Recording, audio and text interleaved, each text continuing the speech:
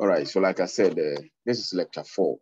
And in this lecture, we're going to look at information system, organization, and strategy. And I want this particular lecture to be more interactive. Okay, so let me quickly move on to the next slide. So this is the today's objectives.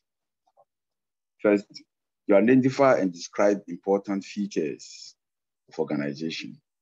So meaning that we should know what is organization, what is it at all, and what are some of the features or characteristics of organization. So we're going to look at that. And like I said, understanding or knowing organization does not necessarily mean that you should have background information systems. Then we will now see how information systems can actually help the organization to achieve this goal. Then there is this strategy, even though you have the organization here, you have information systems here. Adapting or using information systems in organization also require that you have to strategize. You don't just get up and go for any IS. You just see that information system tool, or there's a tool that can be used to do this. So your organization, or you advise organization to go for the same tool. No, you need to also strategize. You have to make sure that whatever you are going for can fit into your organization and can be used to achieve a reasonable purpose within the firm. So we will look at what actually push many organizations to strategize in terms of staying competitively within the business ecosystem. So there is this model we call Porter's competitive force model. We shall look at that. And also we'll talk about value chain and value web. What does it mean? So nowadays, many organizations are actually encouraging value chain processes, and others are also promoting value web in order to achieve a common goal. Then we also look at how information systems help businesses use synergies, core competencies, and also network-based strategies. Some build synergies with other companies, and then some companies also try to be to develop a competency area within the ecosystem. They're all strategic way of staying surviving. Then we look at the network-based strategies, achieving a competitive advantage.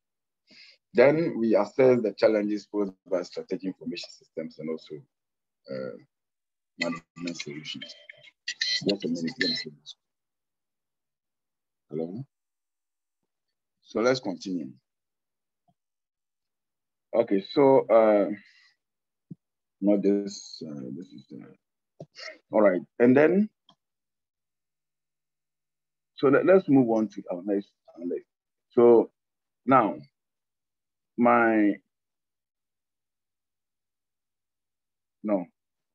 this is not the lecture slides. A minute.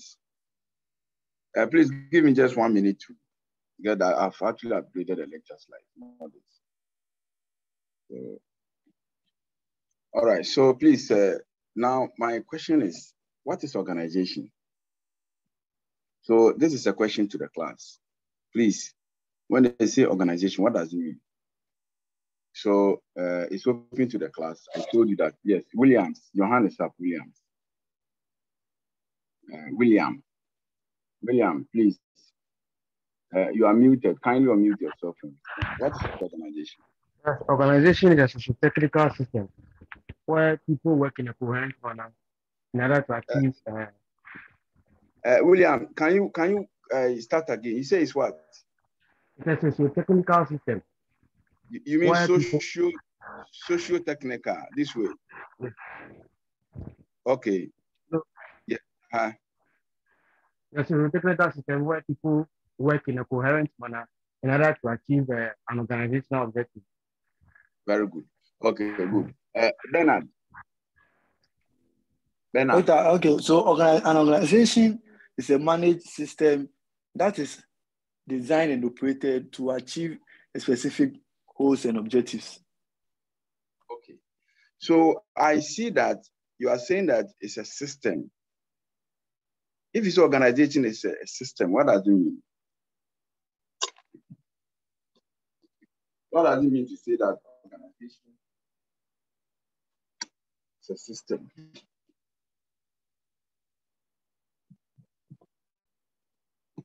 Gideon.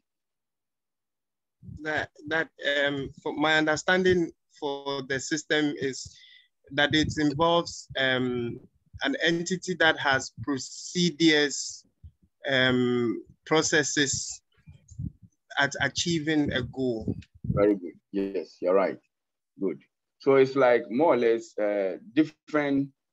You have different components and different, aspects in terms of the standard operating procedure and others that come together to achieve a common goal. That's fine. William, your hand is still up. Do you want to say something more? Yes, sir. Yes. It simply means that all the units in the organization do not work as they work together in a coherent manner. So it means if there's finance has to interface with the account is marketing, and so on and so forth. Okay. So they work in a way that they all communicate. Very good, William. Can we say that University of Ghana is an organization? Can we say that University of Ghana is an organization? Anyone? And why? Can we also say that EcoBank is an organization? And why? Benjamin? University of Ghana is an organization because there are formalized reporting structures and then units with operating procedures. Very good. Okay, all right, that's good. Linda? Yes, I was going to say the same thing. And EcoBank as well is an organization because they also have system procedures and structures in place to provide services. Very good. So in this case, can we say that, when we started this lecture, mostly a youth organization throughout. In most cases, a youth organization actually. Now, so can we say that using organization here cut across different disciplines and different sectors, including banks, educational institutions, and then even SMEs and all that? Can we say that? Godfrey, Note. Yes, sir. Yes. We can say that, sir. All right. Comfort, do you want to say something? Yes, sir. I wanted to say that it's probably yes, because they are all geared towards accomplishing a particular goal. So that makes them an organization. All right, good. Very good. So now let's look at a more formalized definition to organization. What you guys have actually given is not wrong. You're right. But organization, the word organization can be looked at in two different eyes or lens. So we have, you can look at it as in a technical way and also look at it in the behavioral way. If I ask someone who is a computer scientist, or let's say someone who has done mathematics, to tell, or a data scientist to define an organization, he will be tempted to go towards this definition. Whilst if I ask someone who has done archaeology, or let's say psychology, may also give definition. So definition to organization is actually not cast in stone. It depends on the discipline and the angle that you are coming from. Now, if you look at these two definitions, with a technical one, it says that it's a formal structure. It's a formal structure. And then the aspect where I somehow, had a little problem with the first definition, where it says it's socio-technical. Yes, organization can be socio-technical, but it's not all organization that is socio-technical. I don't know whether, because in IS, okay, maybe it depends on how you define socio-technical. In IS, the technical part is more or less the computational and anything practical. And then, of course, you have the social aspect where you have the human, the law, and others. Okay. So now, but of course, in other, your definition can combine, both of this. Okay. So it's a formal structure that processes resources from the environment, because organization is mostly situated within a particular space or environment. So it's a formal structure. It processes resources that come from the environment. And then, of course, give us a final output. Give us a final output. And then the processing here may not necessarily be using computers or eyes to process.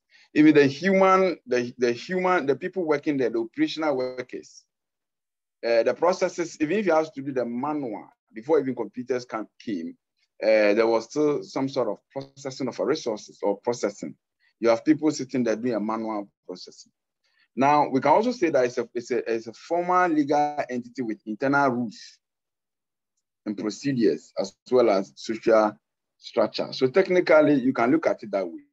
And like I said, behaviorally, you may also, if you ask someone, a lawyer or someone with a strong social background, he will tell you that it's more or less a collection of privileges, rights, obligations, responsibilities that is balanced over a period of time through conflict and then conflict resolution. So you can also look at the definition the behavioral way. Like I said, depends on the angle you're coming from. And then this is MBA. MBA, our final exams, we don't ask questions like, what is, define this? No. So the idea here is for you to understand and have a feel or, hello, someone is talking.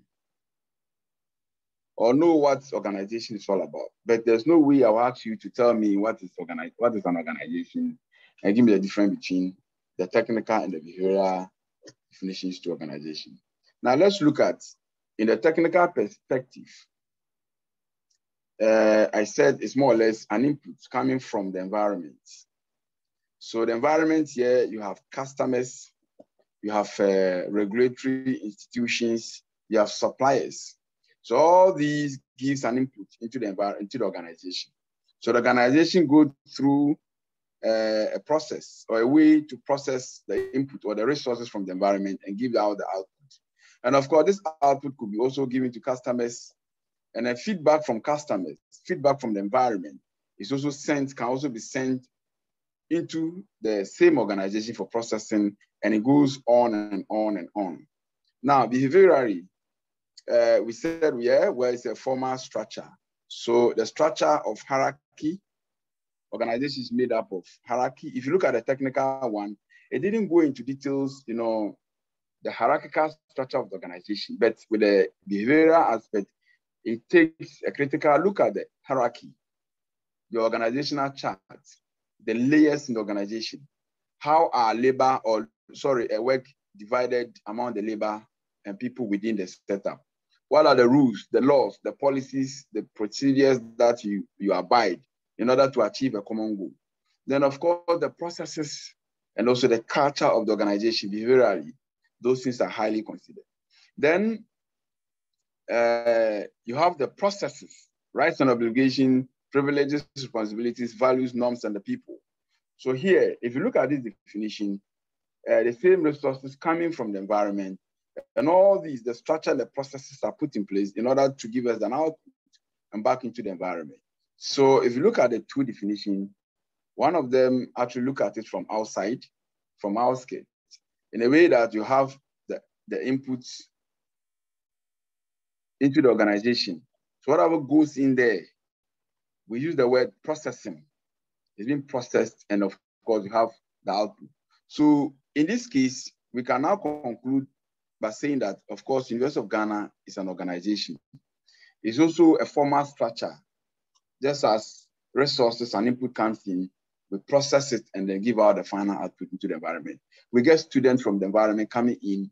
We take them through kind of academic exercises. At the end of the day, we churn them out into the environment. And of course, they go out there and then also give out the output and then probably solve the societal or the environmental challenges. Now, but within, there are rules, there are hierarchies, there are division of labor, culture and all that. Like I said, so now let's look at some of the characteristics of organization. So I'll still open this one to the floor. So based on these behavioral and technical definitions to organization, what are some of the characteristics of organization? Okay, yes, okay, glad, Linda. Organizations are goal-oriented. They have a specific objective. Okay, very good. Goal-oriented, good. Yes, any Alex? Yeah, organization also has procedures that they follow. Procedures. So these are yes. What else? Okay, so let me of course I have some of the characteristics, but not all. Let me take Kelvin. Hello, good morning. Please, organizations also have their own structures, whether informal or formal. Very good. So structures. Yes. Let me take Bernard. Doctor, so an organization is a social entity. That means it consists of people, group of people. Very good. You're right. So I think today I like William. William is contributing a lot in class. That's excellent. So let me take Matilda. Matilda. Yes, there is also division of labor. We have different units or departments that work together. Very good. Division of labor. Very good. Let me take Nelson. Please, organization have a common goal and objective or vision and missions. Very good. So there's a strategic plan in place. Okay. Romeo. An organization needs to be flexible. Flexible. Okay. Yeah. All right. So I will take Baba Jama. Yes, sir. An organization has a legal identity. Say it again. Jama, I think your network is a bit problematic. You may want to consider changing your position. Otherwise, okay. So anyway, thank you very much for these contributions. Now, let me take this so that I'll still open up the floor. Like I said, I want this class to be very interactive. So now these are some of the features that I have here. There are others along the line. I will also bring them. Okay, yes, legal entity. Okay, now I get it now. I think you typed it there in the chat box. Now, so these are the features I have, and I want to open it up, and then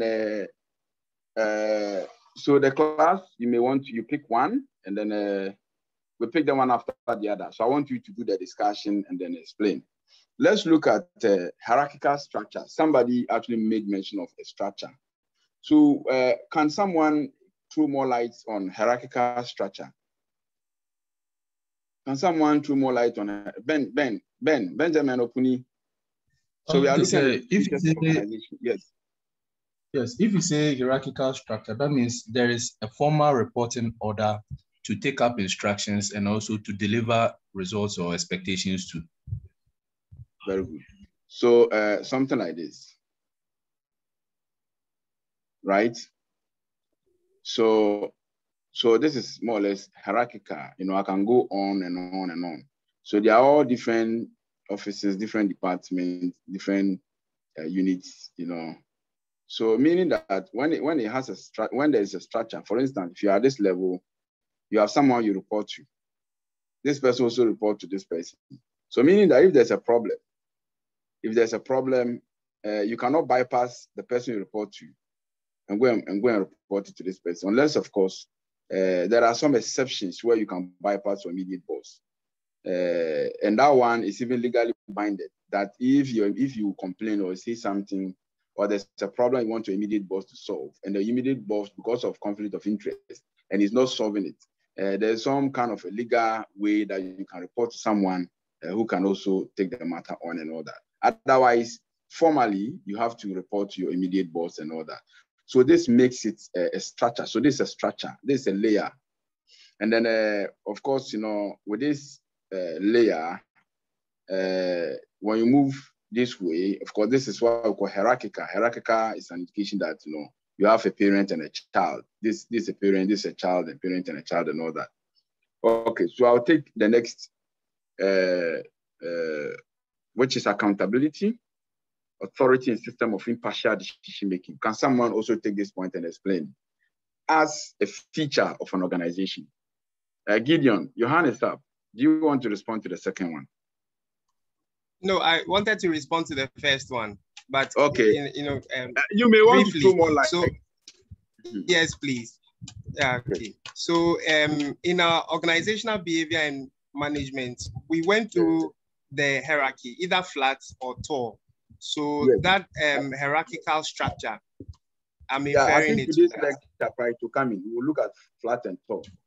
Why information system can be used to achieve the flat.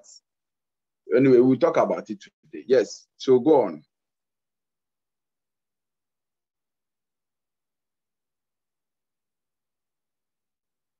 Hello? No, say I'm done. Okay. Doc, I'm done. All right. So let me take Linda. Anyone to respond to accountability, authority in the system of impartial decision?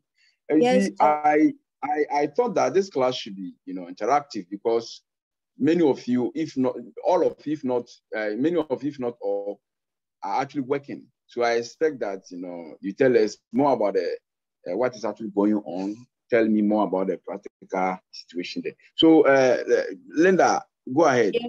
So on the accountability and authority in system, building on the hierarchical system, you realize that you report to somebody. So you are held accountable for every action that you take and every decision that is made. It is also being accounted for or also being audited, in the sense that you do not make decisions that only favor you, but will favor the entire organization.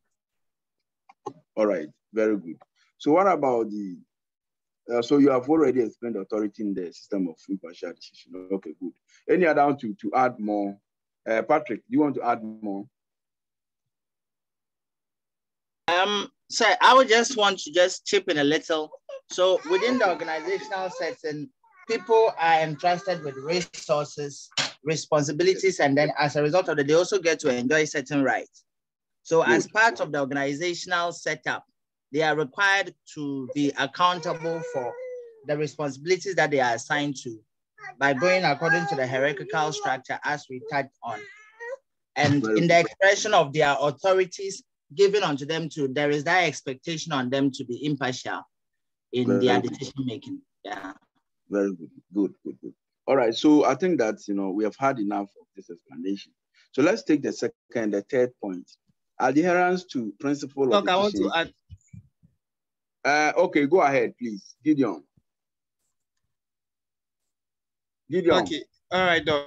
So, Doc, in terms of, yes, Doc. Yes, go ahead.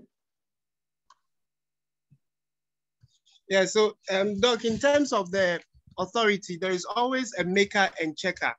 So within the organization, someone's, for accountability purposes, there's always someone that initiates a transaction, initiates a work system, initiates something. And there's always someone above that person who checks. And this is in itself a formal way of accountability and also impartial decisions. Very good. Good. So now let's take the adherence to principles of efficiency. So anyone to respond to this? When they talk about efficiency, it comes with also time. So Patrick. So Doc, I will approach it from this. One of the features of organizations is that they have resources, which in itself is limited in a way. Yes. And so what the organization seeks to do is to make the utmost use of those resources in order to optimize the objectives that they have. Okay, very good. Okay, so now any other? So the resources are limited. Okay, Nelson. Doc, please, thank you for the opportunity. In the explanation to the adherence to the principle of efficiency, there's some level of ethical procedures, and then there's some level of punctuality. There's some to ensure that every individual working in the organization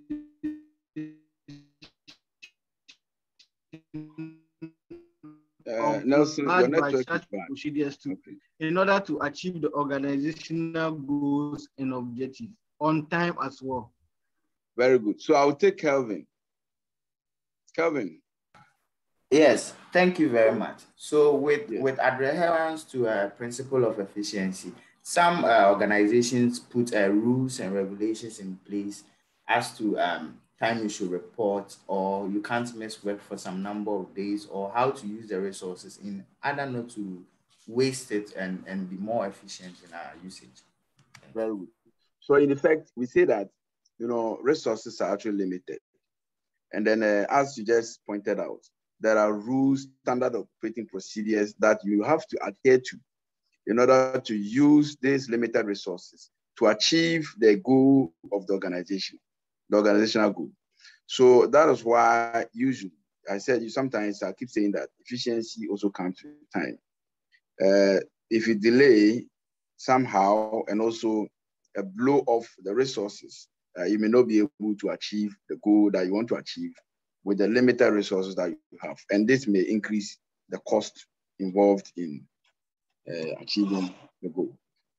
Okay, so that is why, in this MBA program, you guys are taught management science. So management science is an optimization technique or optimization course, or a course that you learn a lot about optimization in order to optimize your processes, or you optimize your techniques to solve a particular problem. And you are doing linear programming, it's an optimization technique. You are doing assignment, you are doing transportation, you are doing Tableau. There are ways in which they build your capacity to optimize, or maybe adhere to certain principles in terms of efficiency. So, and I know that many of you, all of you, are actually enjoying the management science course. Okay. And then I know that I also heard that, it's also easy. Doc, why the mention of management science? No, because management science is highly linked to when it comes to adherence to efficiency. Apart from the rules and the laws associated with it, you need to optimize every stage at all. And learning management science will build your capacity to optimize at all stages. If you work with Guinness Ghana and you want to supply Guinness to all the 16 regions in Ghana, so as to whether you should go to Upper East region first before you go to Eastern region, then to Ashanti region, you need to do some assignments. You can use Tableau assignment techniques. You model it, and it will tell you that, we have what we call minimal spanning tree. It will tell you, or let's say traveling salesman problem. It will tell you where you should go first and where you should. So you see, it's a very good course, and I think that it's a nice course, and many students enjoy that course very much. And I know that you're all enjoying that course. We thank God. Indeed. Yes. So let's move on. So the next one is routines and business processes. Many a times students, many students don't like it as much, but some people think that the courses that are a bit, that takes much of their time is this MIS and also management science.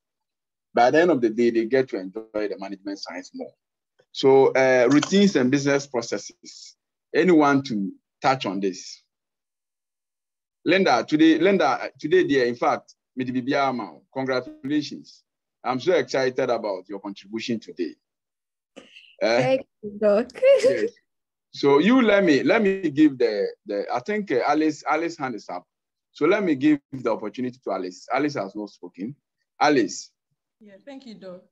So for routines and business processes, normally in organizations, roles of the people are stated explicitly. So you're able to know what you are supposed to do. And since the roles are related, once people are able to they are able to perform their roles, the business processes is completed.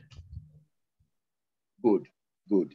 Yes, so it means that business processes actually subsumes that of routines, or routines are a subset of business processes. So within a single process, you go through different routines in order to achieve that process. And it is a common feature in every organization. Right now, even at the University of Ghana, which I said is also an organization, yes, at the end of the day, we want to churn out students from MIS, like students earning MBA and MIS. So there's a lot of processes within, we can take one process as teaching or teaching, let's say, management information systems. And in teaching it, I have to go through different routines. As a lecturer, I must prepare, I must learn, I must do this. You know, these are all routines in order for me to be able to achieve the process of completing the course MIAs. So, and several other processes within the routine, within within, let's say, the business. So now let's leave that and move on to the next. Organizational politics and culture. And every organization, there are politics. Of course, even this politics and culture will come again. So you let us not talk about it for now. But every organization has its own culture and politics within. And also another feature is also the organizational politics, culture, the environment, and the structure. We will talk more about this as we move on. So now let's look at, we are still talking about organization. Now, information technology organization influence each other.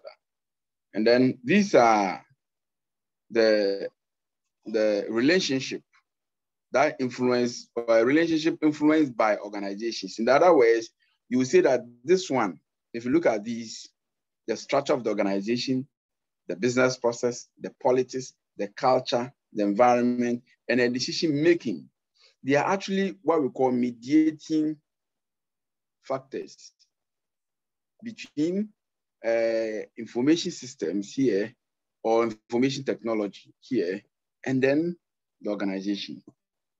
So organization and information system, we are looking at the relationship between the two.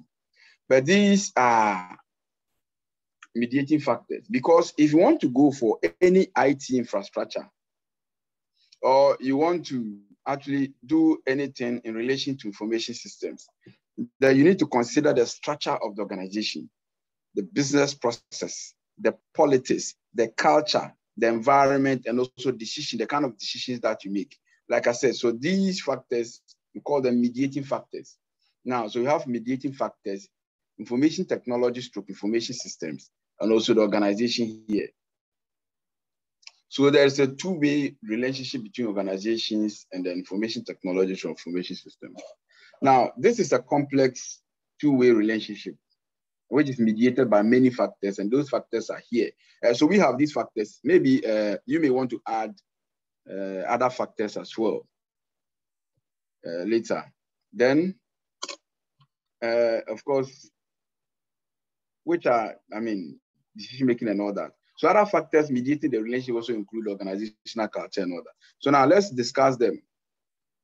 When they see a mediating factor in respect of environment, culture, structure, business processes, politics, and all that, what does it mean? So we take them one after the other. First, we take the business process. You guys have already explained the business process. Now, routines are just standard operating procedure. And I think one of you actually used the word. And then processes is a collection of routines, meaning that routines are a subset of business process. And then the firm or the business itself is just a collection of different processes. So we can put it this way, something like this. So in between here, we have routines, we have business process, and then we have a firm or a business. Meaning that the business or a firm is made up of different processes within, and then within each, if you take a process a process is also made up of different routines. So routines are a subset of a business process. And of course, a collection of different processes to give us our firm or a business. Now, you can use this diagram, in line with that. But information systems application actually require that individual routines and business processes change to achieve high level of organizational performance. Now, so information systems, how the information system comes in here. Now we know routines, we know business processes, we know the firm itself. So what is the role, or how do we use information system to achieve performance or efficiency here? So the same way, can anyone pick it up relate processes or routines to information systems based on what we have done in our earlier lectures. Alex. Yes, the information system, when applied properly, it will make all those routines and processes very efficient by, for example, automation,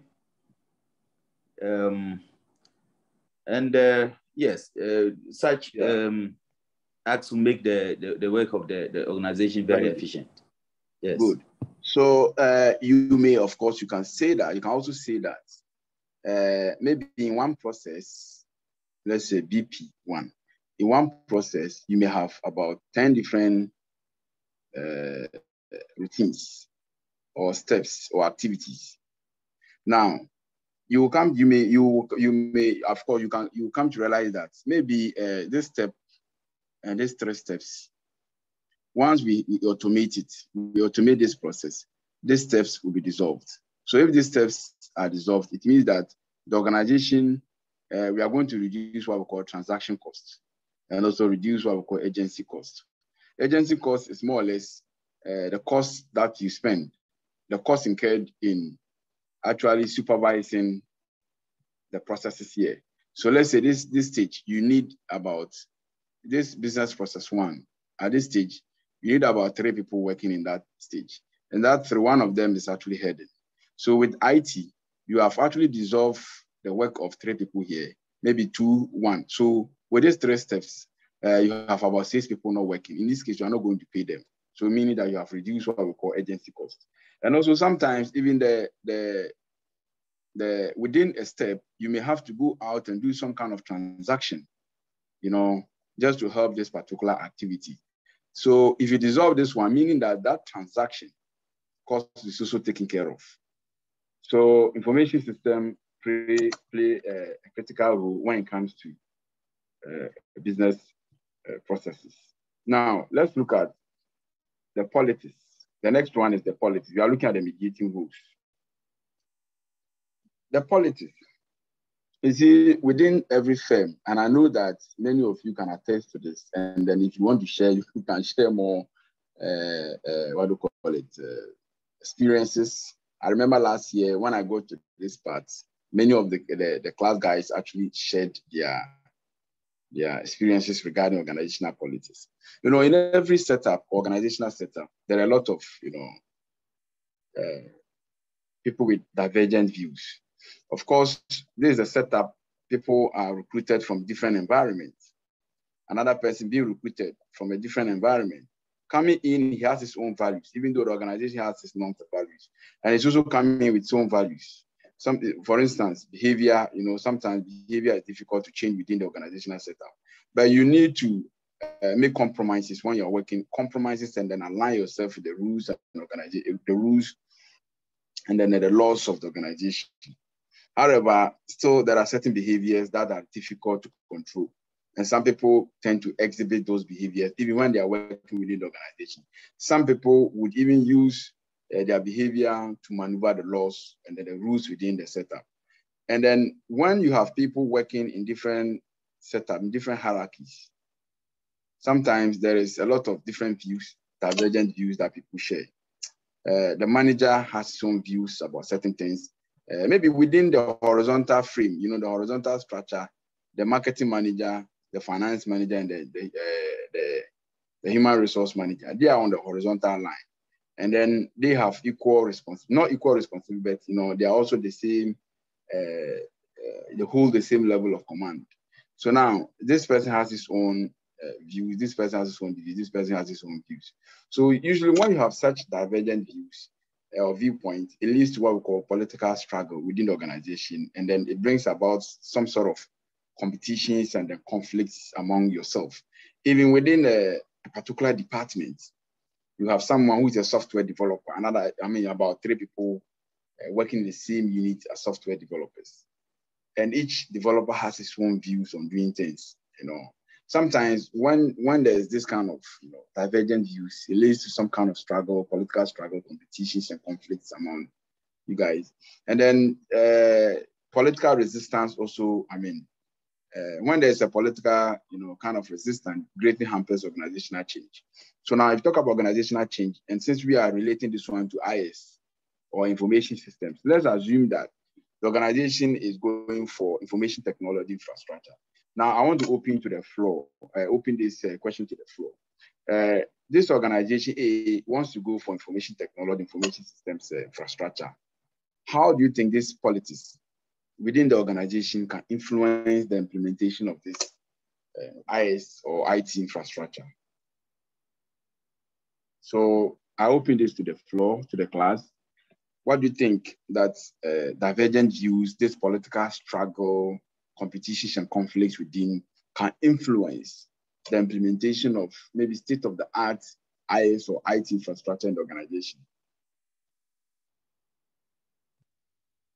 Please, Linda. Melinda will set the ball rolling for us. Okay, Doc. So in two ways I'm thinking about it. One, in the way that if we have multiple people bidding for the IS opportunity, now we can have different people also having their, like you said, we have people from different backgrounds. People in the authority brought them in. In that same way, they would push for whichever IS system that they would go for. Herein comes the politics where one person is pushing for this particular one, not necessarily because it would help the organization, but because he knows the person or he would get something out of it. And then also in the sense that they would also think of what they would lose when they implement this IS infrastructure. Probably the manual process was also given. No, Linda, that part to come, that's the culture. So okay. Let's look at the politics aspect. But of course, the point you have raised is valid. It's valid and reasonable. So you let me pick Nelson. Nelson. Doc, please, can you hear me? Nelson, somehow, but I think your network is still a bit shaky. Please, can you hear me? Nelson, I don't think, no, I cannot hear you well. Unless, of course, others can hear you. But for me, I think it's quite weak. Please. No, Nelson, I cannot hear you. Let me take Aisha. Now. No, Nelson, it's not okay. Nelson, it's not okay. I know you want to contribute, but unfortunately, your network is... Aisha. Yes, sir. Yes, sir. I would like to give an example. I work in a government institution, and we had an issue with our internet system. And one particular boss who was supposed to sign the document for either MTN or Vodafone to give us access was being reluctant. And the issue was he knew somebody somewhere who wasn't in either MTN or Vodafone, and he wanted his card. So it delayed the whole process. So for about 3 months, we didn't have internet at the office, and it made working there very difficult. So this is my view with regards to the politics aspect. Very good. So in effect, you realize that if you don't go for the right, something, just as the first person actually raised, he knows someone and he wants to bring the person on board so that the person will do the implementation. For all you know, the competence associated with the work the person is going to do is weak. So you end up bringing in a system that may not achieve what you want to achieve, or the system that will be having a lot of technical glitches, which will go a long way to affect the performance of the organization. So, and also sometimes there can even be struggle between the board of directors, and also, sorry, not the board of directors, maybe the board chair, and then other members of the board in terms of procurement of a particular IT infrastructure. So this can bring, because of different views, in effect, it is all about, kickback. And then when you follow, or when you actually go with who you know, sometimes they end up getting a very bogus, bad system that will end up affecting the performance of your firm or your organization. And then this politics is not only within, we also have external influence in the organization, especially within the public sector. So instead of the board sit down and make a decision and go for a certain infrastructure, externally, someone somewhere would say that, don't even discuss it. We have someone to do the implementation for you. In actual fact, this is not helping it at all. It's not helping us at all, especially within our context. And it happens all the time. Personally, I've had a bad experience in respect of that. There was this consultancy for this expression of interest, which was actually advertised. So we applied. My team applied for this same consultancy. And in a particular organization that we are expected to solve a problem for. It's just a 3-month consultancy project. So we applied. Our proposal was reviewed by a committee. Eventually, they selected us to be the best, and they called us that we have won the contract based on the technical soundness of our proposal and also the human resource, the competencies that we bring on board. So we're so excited actually. So waiting that, they told us that they will call us to come and sign a contract that we start executing the project. 2 months, we were not hearing anything. So we decided to go there to find out. And we were told that someone somewhere at the top told the office that, the contract should not be given to us. There was somebody who belongs to the party. Some of us, we don't belong to any political party. I'm not NDC nor NPP. I try to be neutral. So someone somewhere feel like we don't hold any party cards and we are not that. So there's someone who holds a party card. The contract should be given to the person, and it was given to that person. Lo and behold, this same person happens to be my PhD student, the person that the contract was given. So, some of these kind of things is a bit. So this is an external kind of influence from the top. I know that there are politicians here, but anyway, this is academic exercise. So we are just discussing academics. So let's put politics aside. Gideon. Or maybe there is someone who is a politician here and he wants to share and tell us why some of these things are happening. Gideon, are you a politician? Yes, sir. Okay, no, Gideon, Doc. No, I'm not. Okay, go ahead. Yeah, Doc, I wanted to add that one of the biggest politics around is that IT is big spenders. So they, for instance, many departments see IT systems and things that are being brought on board as very expensive, and this tends to in itself delay or to even block certain information system or certain systems being brought on board which can help the organization. Another politics is they are like IT things delay. So IT projects delay. But this example that you gave, you guys were competent to go ahead. And then someone from somewhere with authority has given another chance to another people to do.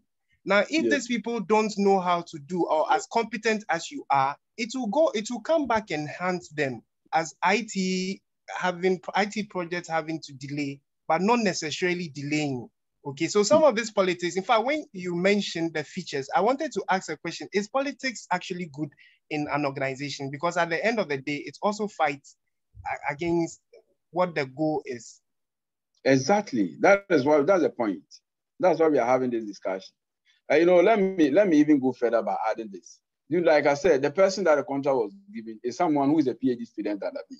And this same person came to me asking me questions on how to handle a problem, a problem. So I was actually giving the explanation. I asked him, why you get some project? And he said, yes, they've gotten a project from, So when he mentioned, I didn't say anything. And I know that that's the project we applied for and we didn't get. And they gave it to him. So he came to me now asking me questions on how to handle one or two things. So that is the point. Let me take Benjamin. Ben, your hand has been up for long. So Ben, take it. I think sometimes the politicking helps because people may have knowledge of other firms or organizations who have a demonstrable capacity to undertake a certain exercise. So maybe their recommendation and fight to push for that person can also help. Yeah, so it's true. I agree with you. Even though we are having a discussion regarding the political influences. But yet, yes, of course, sometimes the politics is okay. It depends on the situation, but it's just some few, instances. Yes, you are right. Gideon, do you want to respond to what? Yes, please. But this example that was given is not political for me. It is actually standard procedure, where if you want to go with a certain system, you would allow competition and you would allow for the one that can best solve your issue for you. But the politics is when after the best solution has been selected, there is a backdoor where someone is sneaked in. Because what you said is actually standard procedure. You would go for the best that can suit your organization. Yeah, so but yeah, Gideon, but sometimes it's not necessarily after, but even before the decision is taken. The board, sometimes the board has to agree on something based on the majority says that let's go for this, let's go for A or B. But maybe the board will agree that let's go for product A. But because the board chair, takes the final decision, he can decide to overrule the decision that the board has taken. And then because he has an interest and decide to go for someone that he wants, he may not even bring it at all for discussion. They will just go and then pick someone to actually, so you can actually, put the two together. It's very hard to separate that procedure from politics. You can also have politics within the standard of operating procedures. Alex. Okay, sir, thank you.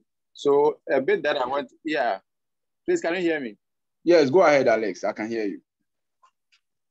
So the bit that I wanted to add is that when the standard procedure has been well adhered to, and then somebody up there who has the authority decide to bring somebody that he knows, that is what makes the politics aspect of it bad. Because if truly our motive or our aim is to get to arrive at a particular goal of achieving success or higher productivity, then personal interest shouldn't come in. Our focus should be the best out of the lot. Very good. So if personal interest comes in and backdoor things come in, it makes the politics aspect of it bad. Okay. All right. Thank you. So let's move on to the next. Of course, like I said, there are more things to discuss today. So the next one is culture, which is part of the mediating factors. Now, yes, we are talking about IS or IT and the information in the business organization, the mediating factors. Now, if you look at culture, of course, when I ask you to define culture, I know that you all give a lot of definitions to culture. But if I remember, let's say within the organizational setup, common definition you can give to culture is something like a set of assumptions that define a goal or a product. For instance, what products the organization should produce, how and where it should produce it, for whom the product should be produced, and sometimes how do you also, what is the norm, what do you do things, how do you handle certain things within the firm or the organization. Even how you sit in the organization can be part of the culture. So now that we actually have a fair idea about culture, now let's see how culture also influence when we talk about information systems or information technology. In organization, either you are going for a new system or even the system is already in place. Now, if you look at this image I put here, he said, I don't know how it started either. All I know is that it's part of our corporate culture. So meaning that, there is something, this is how they do things. Sometimes within the setup, you develop a norm, and then the norm becomes part of the organization. So sometimes if there's any change or something that is actually coming in to push or to cause change in the norm, then it will bring about what we call resistance. So now I still open this to the class. Now let's see how culture also influence IT implementation or an IT which is already in existence or IaaS system within the organization. How is culture influencing that? So this is also open to the floor. Should it be only Opuni and then some few other people? There are a lot of people in the class. A lot of people, there are a lot in the class. Please, maybe I have to just pick names randomly so that I'll know that. Oh, today I haven't called Daladen. Daladen, please take the floor. Thank you, sir. So I want to be a bit practical because I work with a financial institution. Exactly what I want. Exactly what I want. So we were a mortgage company, Ghana Home Loans, before we became First National Bank. And in the switch of our systems, software from our mortgage software to the banking software, that was a great variation. There was a very great variation. We were used to the system we had, and the interface was quite simple. We understood it. You click one customer's name, and then everything you need to know about the customer is in one interface. But when we were migrating, or we migrated to the banking software, you need to get the unique code or customer ID to get the different things you needed. If you need to know basic details about the customer, you need a different code to go there. So at the beginning, we were resistant to change. We're like, oh, we preferred that one. It was quite simple and quite straightforward. That was our culture. That was our way of doing things. So really resisted, but eventually we had to accept and then get incorporated into the new culture that we have. FNB is a South African bank, so their way of doing things is totally different from what we were used to. So we had to learn and then adjust. Yes, thank you. You see, the example you gave, sometimes the resistance to change, in fact, for the example you gave is genuine.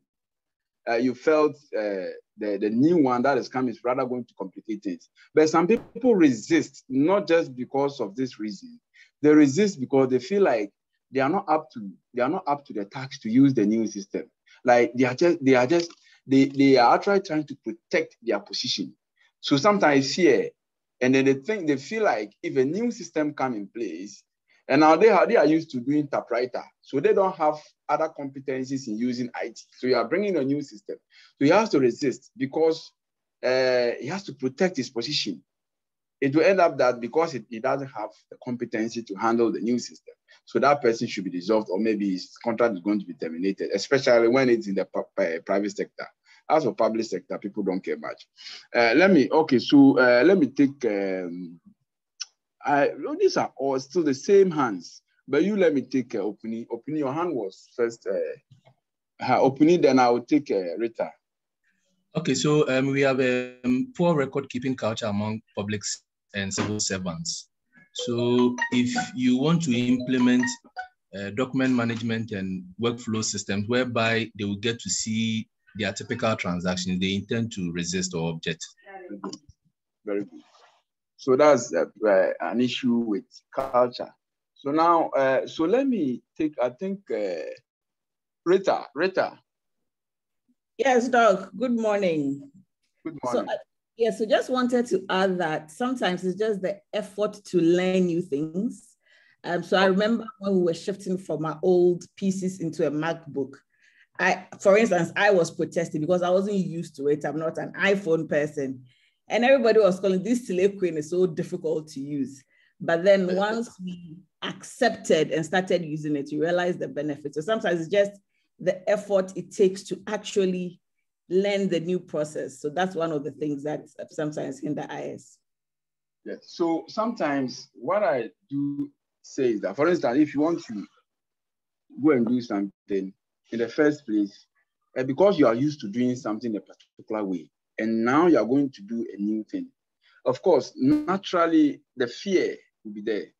But, strategically, and as part of this course, I will encourage you that even if the organization is implementing a new system and you see the new system to achieve a certain goal or to improve the performance of your firm, I would advise you, of course, the fear will come, but just accept it and then try to learn on it.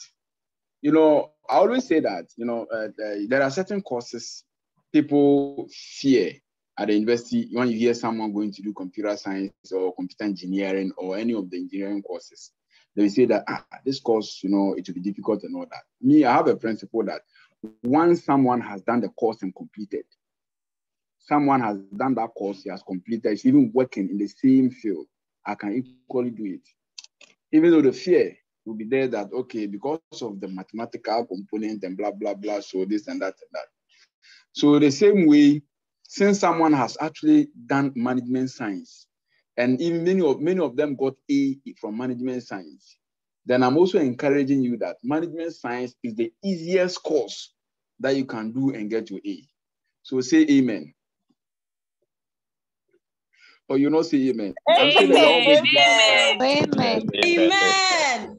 Amen. I receive it. Okay, let me call Emmanuel. Emmanuel, your hand is up. Emmanuel. Yes, I think people also resist it, so they are not held accountable.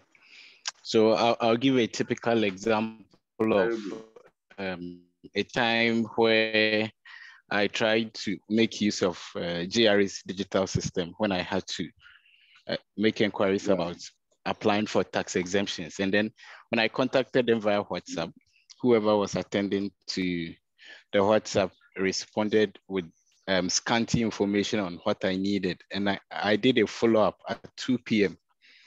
only for him or her to respond at 4:45 that they are about to close, and then I should have sent my message earlier. So I took a snapshot of the timestamp with which I sent the message, which was 2 p.m.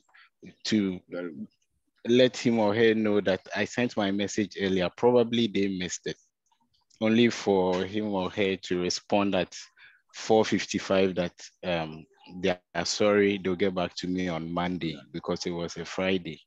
And so people resist some of these things because they don't want to be held accountable. In the instance where there's, okay, let me just end here. So yeah, anyway, thank you very much, because we have spoken a lot about the culture.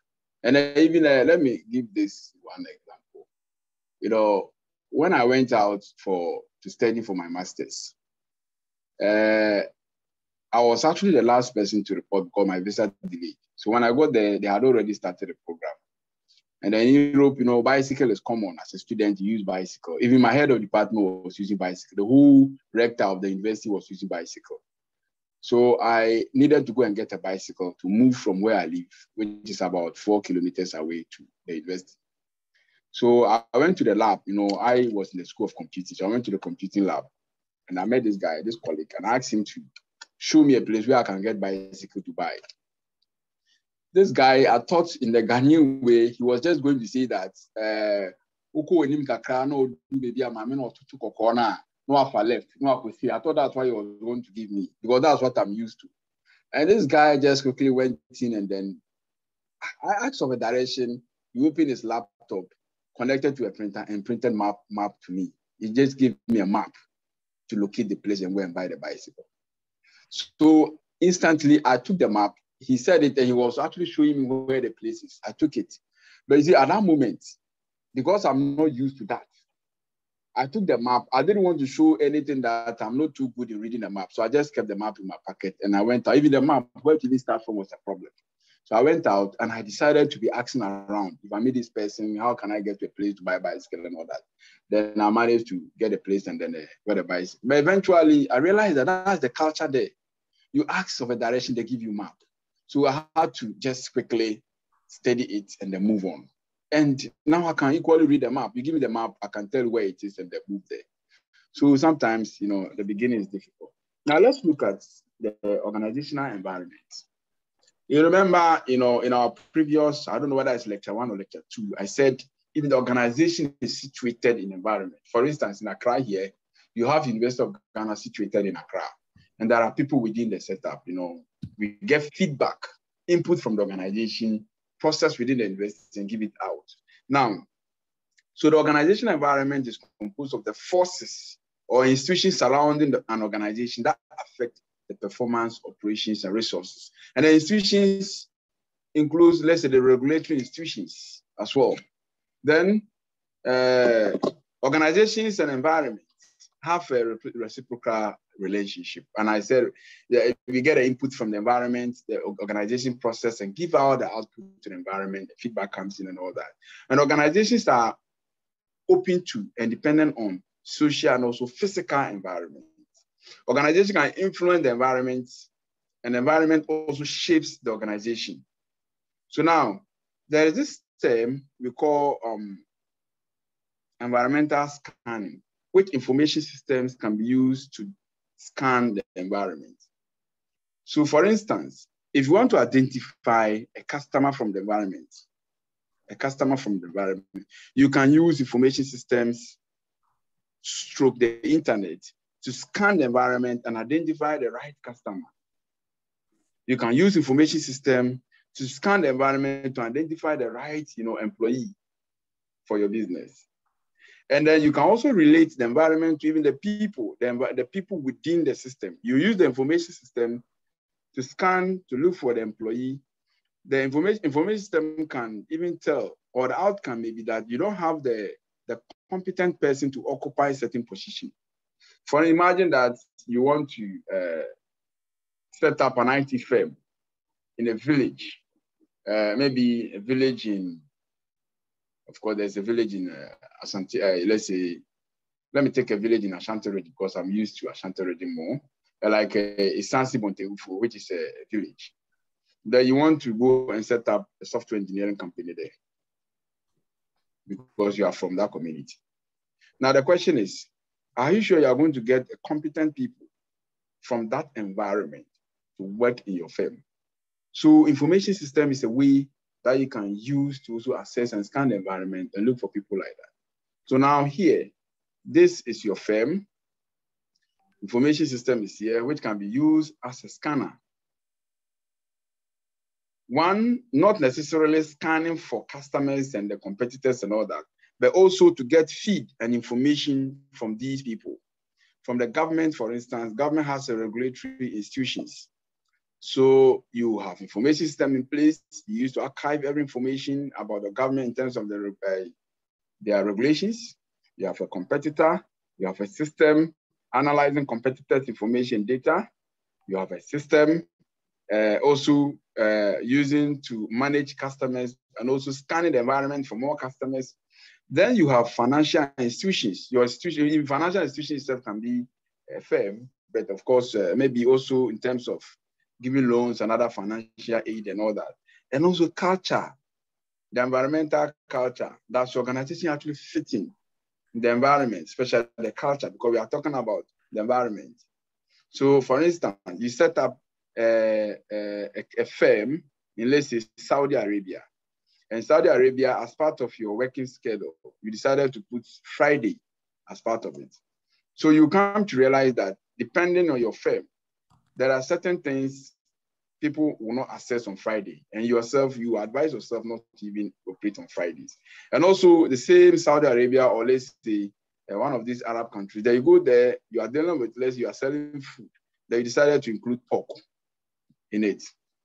So the culture frowns against selling of pork.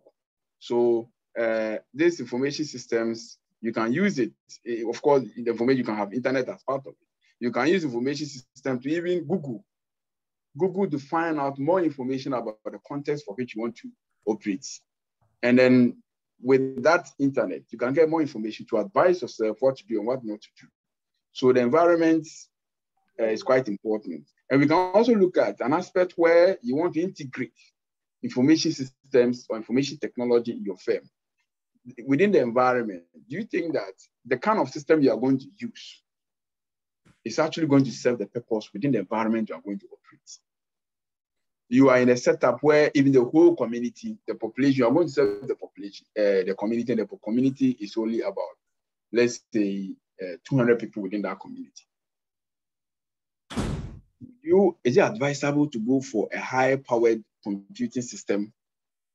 Is it advisable to go for a data warehousing for your system when you can just go for transactional or operational database, which is very small because you don't have so many people within the setup? Is it advisable to go for access, which is also small, given that the population there is very small? or you have, a lot of people within the environment. Yes. Okay. Samuel, are you saying something? You can just sit here. Look, I'm bringing it right now. Mosquitoes. Samuel has, let me mute him. Okay. Yes. So that is the environment. And then please, the floor is open. If you want to contribute and add more to the environment, please go ahead. And if you have a question, you can also go ahead in terms of the environment.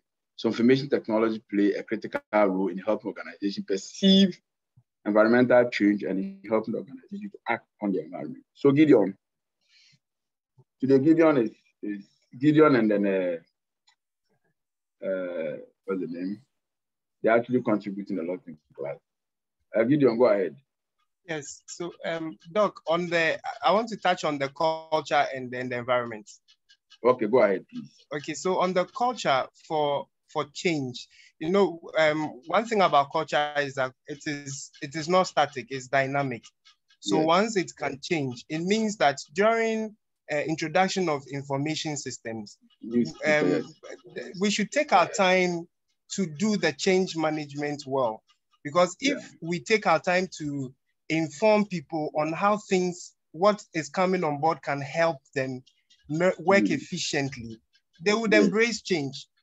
Except if their power or their authority is going to be moved away from them. So like, for instance, maybe previously, without having a managed system, finance does everything purchases. But now once a system comes on board for purchasing, a bit of the power that finance has will be taken away from them. So if there is a little bit threat to, let's say, the authority within the organization, even that one, still change management can bring more light to the reason why we should go in for this. And then with that information that people have, people would normally embrace something that will make their work easy. Nowadays, most workers are saying that they want to work like a lazy man. Yeah. So if that's the case, then it means change management should be good. Now, Doc, on the question you asked, should they go in for a high system? Or I think based upon the size of the organization, they should go in for one that first fits their bottom line and then can achieve what they also want to achieve in the end. Yeah, but sometimes it actually fits, but the cost involved, and then you look at the money, or let's say the revenue you are going to generate, you need to be very, very considerate. You need to do a trade-off. Imagine that you are going for a system that will cost you 2.5 million Ghana cedis. And yet within the environment, if the money that you are going to generate, it may even take you years to be able to recoup. Meanwhile, there could be an equal system with cheaper amounts that can serve the same purpose. So it's all bounce back to being strategic. That's why this course is about organization, IS, and also strategy. So you need to be very strategic and go for a system that you think it can fit in, but reasonably lower cost. Benjamin is saying that what of hackers for environment? Hackers for environment. Ben, you may want to probably expand it, or you ask the question well. But before that, let me take Rita. Yeah, Doc. So maybe this is more on the culture side, but in as much as we encourage to embrace systems, I've also experienced situations where if the system is not piloted long enough, it actually makes processes more difficult. It makes maybe getting your records more cumbersome, and it might take a very long time to actually realize the benefits. So with that, people also tend to build resistance if new systems are coming in. So the key point is that whatever system should be piloted long enough in all scenarios before it is adopted. Very good. Thank you. So let me say this. Nana, is it Nana Kwame? Sorry for what has happened to your laptop. I'm here. I've had I've had this experience before. For my case, it was during the lockdown, and then sometimes I'll work, while sleeping, then I'm working, so I'll forget, and the laptop will be by itself. So I mistakenly stepped on it, and I got the screen cracked. It cost me 4,000 to fix it, only the screen, MacBook. So I can share your pain, and then It's not easy. MacBook, everything about it is expensive. But I know you're a big man, so this one will not be any problem for you. Nana Pami, are you there? Yes, sir, I'm here. I'm here. I don't know if you guys can hear me, but I'm here. Yeah, we can hear you. Oh, okay, okay. So, as for the system is working. I don't think it has affected the.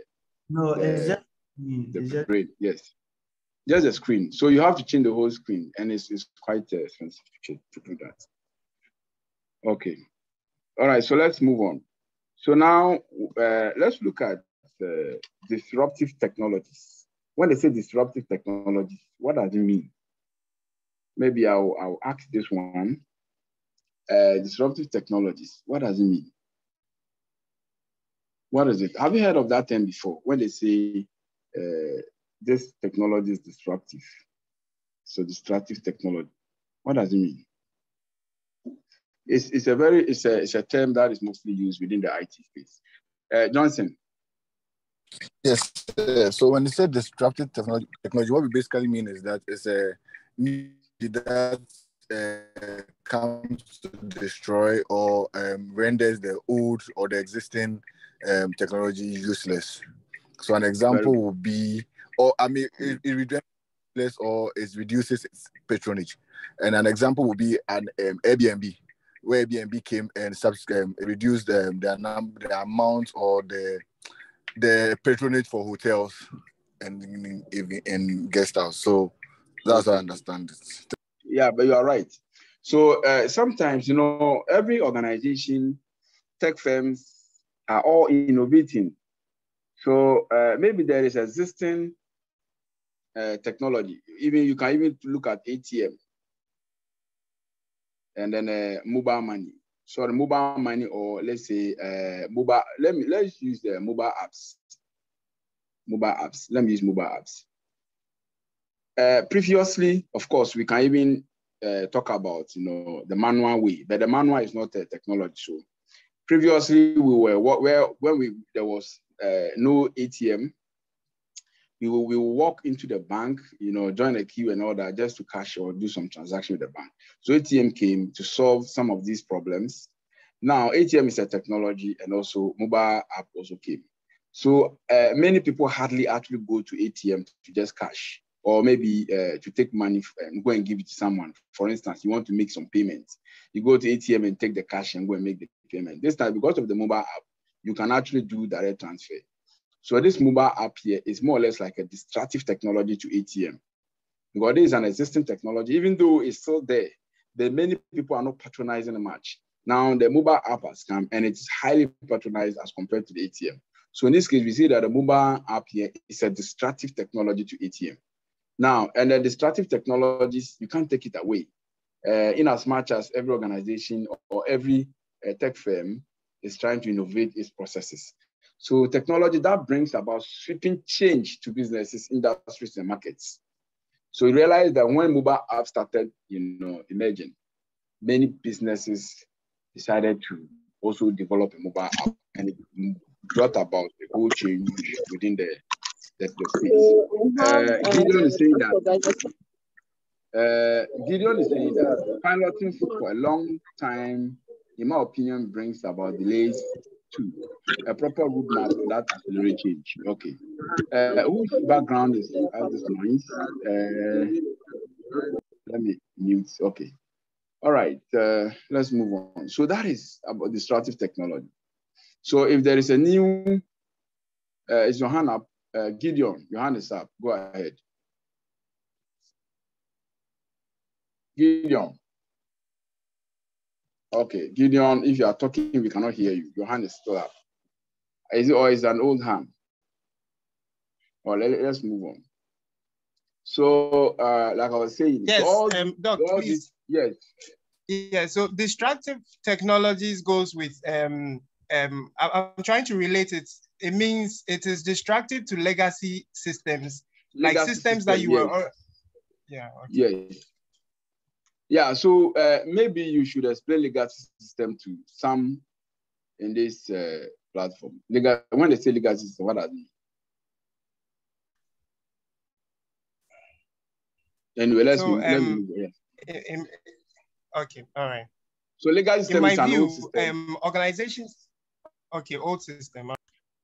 So you can say that it's an old system. This is a software you've been using for years, and now a new system which has better, functionalities, better features is coming in. So that new system will come and ship or take away the old one. But within the business space, not necessarily pushing out a legacy system within one firm, but rather it's something that has been embraced by many, and it is taking out existing technologies. Okay, at some point, personal computers, word processing software, they were all distractive to other technologies. And then there's this term we call first movers. In terms of technology development, we have those who move first and those who follow. So first movers are the inventors, those who sit down, think critically, and invent something new. For instance, the mobile apps, and all that, they're all inventions. The new things that come, the new technologies are, you invent them. Then we call them the first movers. And then we have the fast followers. So once it is invented, well, we will all use it. Either we pay fee or sometimes the invention may be free. So if it is free, well, we go and take it and use it free. If it is not, you go and then pay for it and use it. So you are fast follower. So as soon as it is released and then tested, and then people are actually patronizing it. Fast, you go and then also use the same system. So inventors and those who use the system. So we call it first movers and the fast followers. Now, there are 5 key kinds of organizational structure. We have the entrepreneurial, we have the machine bureaucracy, where it takes a longer time. You send something and it takes a very long time for you to get a final decision. So the entrepreneurial one, usually the young, small firms in a fast-changing environment, it has a simple structure and it's managed by entrepreneur. You can be even the sole owner of the business, and you are about only 5 or 3 people working in. So usually it is startup, and then the bureaucracy is just minimal because only 3 people are working. That's the structure. And then you also have a machine bureaucracy where you have a very long, tall structure. So when you want a particular problem to be solved, it has to go to the top before a decision is given out. So there's a lot of bureaucracy in it. And then we also have a divisionalized bureaucracy, which is a multiple machine bureaucracy, just like the first one. And then, but in a hierarchical way. So each producing a different product or service, all topped by one central headquarters. So basically, with a machine bureaucracy, certain decisions can be made at certain points. But with the divisionalized bureaucracy, everything is managed at the headquarters. So if you're in Kumasi and you want to do your passport, I remember those times. You have to travel to Accra to come and do your passport. And that's what I did. I had to come to Accra to do passport from Kumasi. And then we also have 5 basic, of course, we are talking about. Then we have the professional bureaucracy, which is a knowledge-based organization where goods and services depend on the expertise and knowledge of professionals, just like the lawyers, the structure of a law firm. So usually the decision, we go into a law firm, the individuals actually have a common knowledge, tax knowledge, and you go there and say you are looking for a company lawyer or something, or you are looking for a criminal lawyer or civil lawyer or something like that. There are people with specific expertise that can attend to you, and also hospitals. So those are professional kind of bureaucratic organizational structure. Then we have the advocacy, task force organization that must respond to rapidly changing environment, consists of large groups of specialized organized into short-lived multidisciplinary teams and has weak central management, just like a consulting firm. Like you said, it has a weak central management. Right now, I work for CSG. CSG is a corporate support group. They provide, what do you call it, services and also training to corporate organizations and all kinds of training. So I'm the IT I'm the head of IT there. I do all the technical stuff, build the website, do all the content management and all that. And then I am also a consultant, a senior consultant there that I also provide training and then do some other things. So now I can decide to just take the firm, this CSG, and then go for a contract in the name of the CSG. Then that contract is my name, only that I have to give my percentage to CSG. So this kind of organization is advocacy.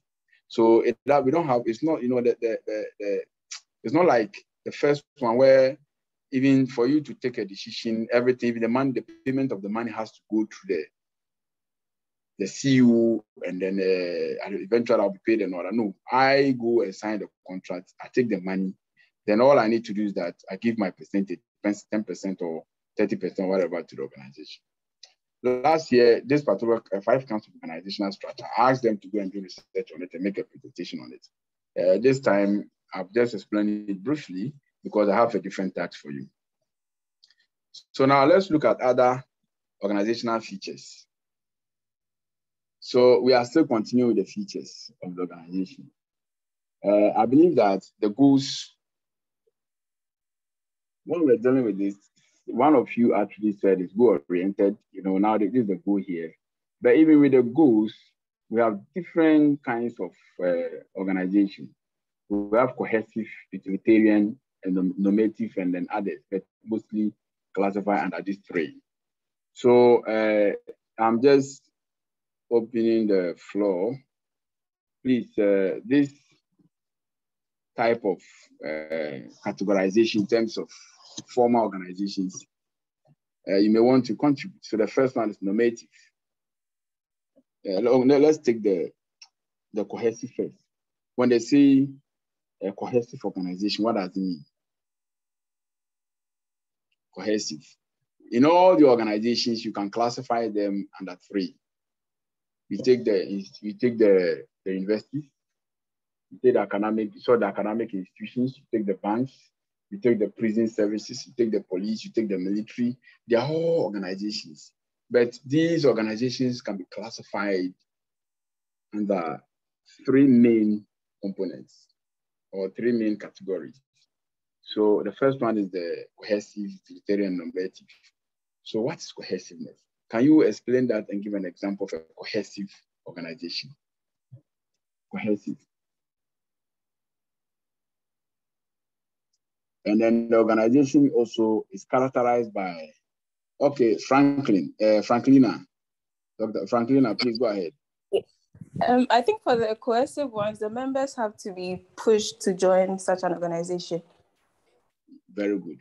Just as the name suggests, yes. Members has to be pushed to join the so like the organization. rehab organizations. Yes, good. Yes. And then the police, right? Sorry, the prison service. The prisons, yes. The prisons. Yes. And then what else? So where you members are pushed to join that organization is cohesive. Okay, thank you very much, Franklina. Let's take a utilitarian. Utilitarian. Let me see whose hand is up. Utilitarian, anyone? Organizations that are classified under utilitarian.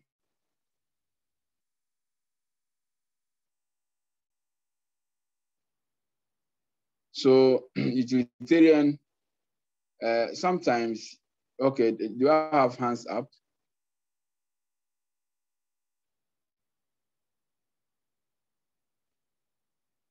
Okay, yes, Ben. Ben. Can you hear me, Doc? Yes, go ahead. Okay, an example of a utilitarian organization is a school where, okay. Yes, where they set up for specific purposes. Okay, so people join because they feel like there's some benefits that they can get. Even the banks that you work, sometimes you join because you feel like, there's some benefits. At the end of the day, you are going to be paid and all that. Okay, good. And then, so it's more or less, there is some kind of reward, material reward. Not necessarily material reward, but even the intrinsic kind of reward or extrinsic reward. So you go to school because you know at the end of the day, you're going to get a certificate that can push you to work. Now let's look at the next one, normative organization, normative.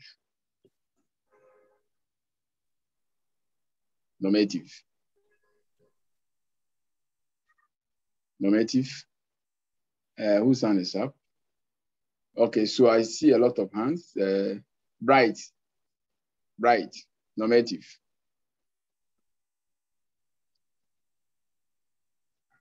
Bright, normative. So, joining an organization based on your interest or the shared interest. Okay, so the word is shared. Can you hear me? Yes, I can hear you. Yes, based on the shared interest. Okay, so the word is shared interest. The organization stands. Very good. Shared interest. So it's not necessarily getting a material reward, just like the utilitarian. But this one, just a shared interest. For instance, these clubs, you want to join a club within the organization, within the community, you all agree that you want to form a club. And then maybe, something like a training kind of, group within the community and all that. So if I ask, for instance, university, where would you place a university? Of course, we are going to place a university under what? Utilitarian. Then you have the forces, the prison and all that place, and the rehab. They are all placed under the cohesive. And normative clubs, groups, they can also be placed under normative. So these are different characters. What it means is that, each of these has a goal. So the goal, cohesiveness, and then the goal is being forced to join, and then the idea is for you to be probably rehabilitated. Then here, cost of a material reward, that's why you are working in the bank, so that at the end of the day, you be paid. Then the normative, you have a shared interest with people and decided to form the group. Of course, there is some kind of benefit you also get. So now, organization also has a constituencies. Then the leadership style, which is also another feature. I think that this one didn't come up.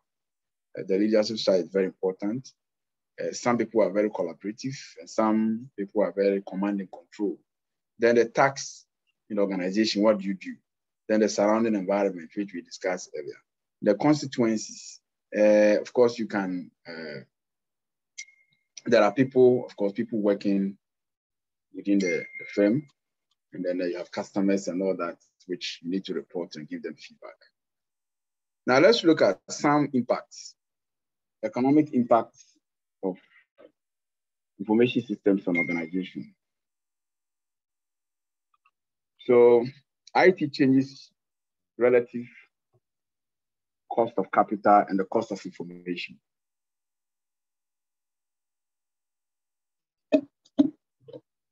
The information systems is a factor of production. Yes. So this part, I remember, those times when you're doing this economics, they will tell you about factor of production. And it was, about capital, labor, and all that.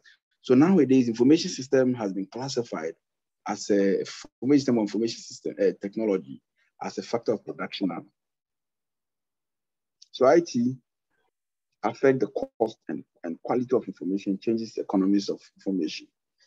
So firms, now let's look at some of the benefits. We are looking at the economic impact. So let's look at one called transaction cost. What is transaction cost theory? It's a theory of its own, transaction cost. Firms seek to economize on transaction cost. So the cost of participating in the market. Okay, so let's take, for instance, your firm probably want to get more information about a particular firm, the activities and everything. Or your firm, hello? Sir, a quick one. My hands has been up. I wanted to ask a question. No, but I cannot see you, Bright. Okay, Bright, go ahead, Bright. Sorry. Right. Under the organization, various organization. Go ahead. Go ahead. Can someone join an organization based on two reasons, either the cohesive or the, is it possible, or just one reason organizations? So, you know, the whole explanation on that is that we have a number of organizations, and these organizations, that is how we classify them. So you can join an organization based on the cohesiveness. If I say, yeah, you'll be forced to join. They will be forced to take you. They will force you to take you. They will force to take you to rehab. And then let's also take, for instance, you have a material interest, and of course, everybody has a material interest. Everybody wants to earn a salary. So with that one, I can tell you that everyone is interested in that kind of organization. So you want to join a bank because you want to make salary at the end of the day. And you can also join another different organization with different interests, shared interests. For even church, yeah, somebody will give an example. Church, because you want to go to heaven. Because you want to go to heaven, so you have that interest, so you go and join church. Every Sunday you go to church. And then whether with this, you go to the bank or you go to your workplace to work because you also want to make some kind of material benefit from there as well. So yes, you can have people, one person can join different organizations, you can join all the three categories of organizations at the same time. If you go to the prisons, for instance, there are people there who have been coerced to be in the prison. And those people being in prison, you know, it is only in Ghana that, you know, our prison services or our prison is problematic. In Europe and other places, even as a prisoner, there is job for you. You can get a job and do it. Within the prison, you can be given a job. And then within the same prison, you can also go to school. I know people, someone who earned a PhD whilst in prison, finished prisons. And then, but then when he was being taken to the prison, he had his master's degree. So he decided to enroll for a PhD program. And you know, those prisons are like, as a hotel fee crowd Ghana. So you see that such a person, he's within the three organizations at the same time, the three categories. He's in prison, he was coerced to be there, because that guy in question, I'm saying that he killed someone and he was serving his sentence. And then this same person goes to school to study. And that is the what do you call it, the utilitarian. And then you also have the normative aspect where he also, he goes to school, and then he also has an aspect where he goes to church. Or there could be a club within the prison. So you can have one person belonging to this three at the same time. Or maybe there is someone here who belongs to the three at the same time, and he wants to share, this is what wants to share more details on that. Ekuya Jama, Ekuya, are you there? Okay, so let's move on to transaction costs. So like I was saying, sometimes to participate in a market, you need to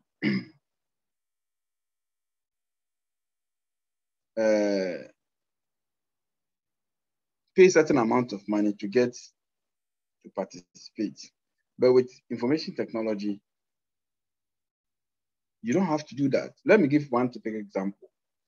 For instance, you may want to find out more information about your competitor. So instead of recruiting someone, just like I gave an example some time ago that one financial institution contacted us to get some data and analyze the data for them. To get someone, you have the competence to get someone to go out there, use questionnaires and whatever, to gather certain information, analyze the information and give you the feedback. You will pay the cost of these questionnaires and the interview and recorders and all that.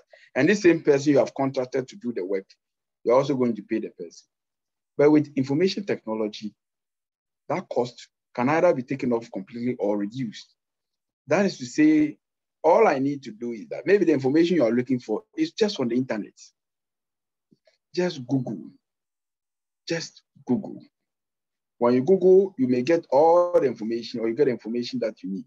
And even if you don't get all the information that you need, meaning that those information that you, the information that you need, maybe you may not be able to get all, but the parts that you are not able to get, you can get someone and define exactly what you want the person to do, meaning that the scope is reduced and the person can go for that data, go look for that information for you.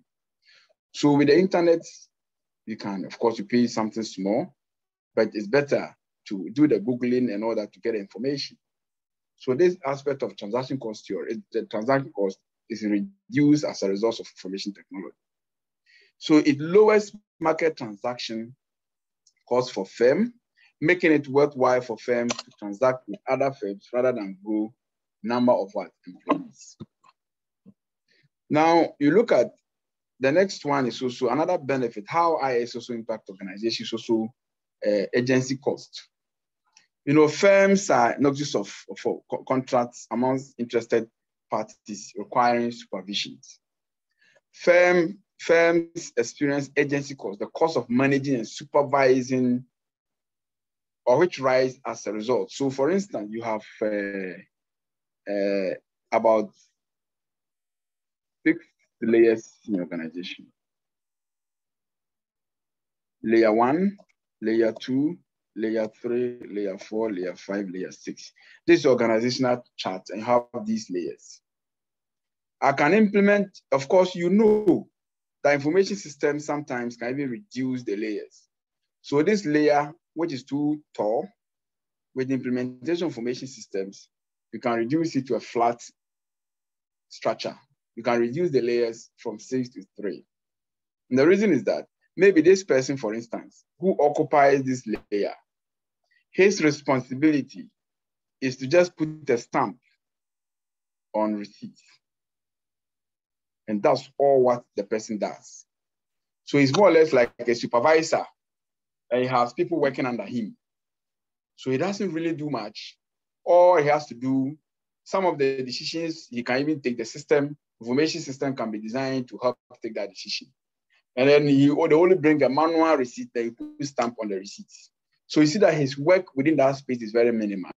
So you can only, instead of him being there and putting stamp on the receipts, we can automate the system in such a way that our system will automatically insert the stamp and also insert a signature on what he has been doing, meaning that this position will no longer exist.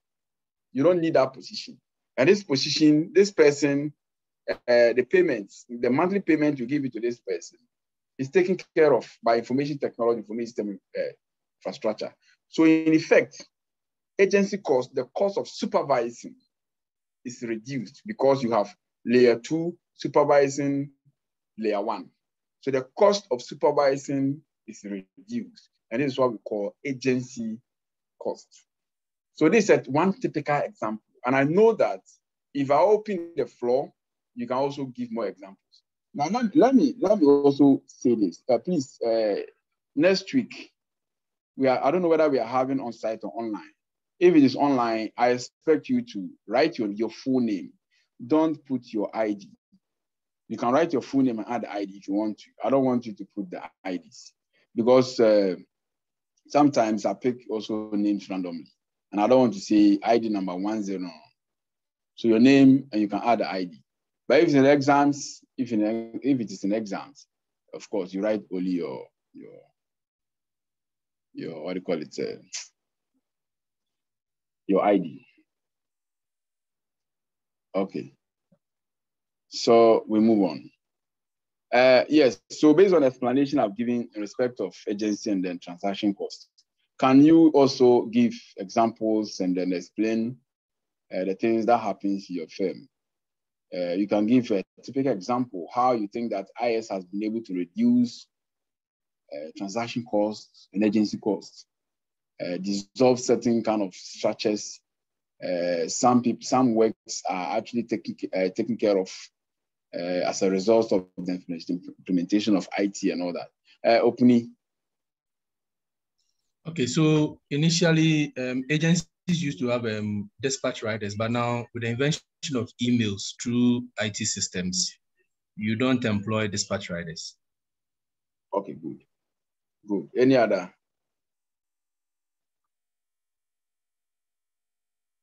Okay, so only opinion who actually says something. Who said something? Let me call okay, let's move on. Okay. So organizational behavior impact, of course, like I've already explained, IT flattens the organization. So decision making is pushed to lower levels. And then fewer managers are needed because of IT. So IT enables faster decision making and increases span of control. So there are certain things, instead of you do something, you give it to your boss and you expect a decision from the boss. The boss has to take to another person on and on and on before a final decision will be made. And then they push it downward, and then of course the decision can now take effect. But with IT, sometimes just a click of a button. Click on a button, it goes to the next person. Click on a button, and that's it. Just easy. You know, there are some people, you even prepare a hard document, go and place it on their desk, and it will take ages for them to even sign and take a decision on that. So sometimes it's just a click of a button. So it has been designed in such a way that the person gets a notification. There is something that he has to take a decision on. Ben. Yes, sir. Yes. Yeah. Good morning, sir. Yes. Like the contribution that I want to make about the introduction of the IT system. At my workplace, I work with NHI.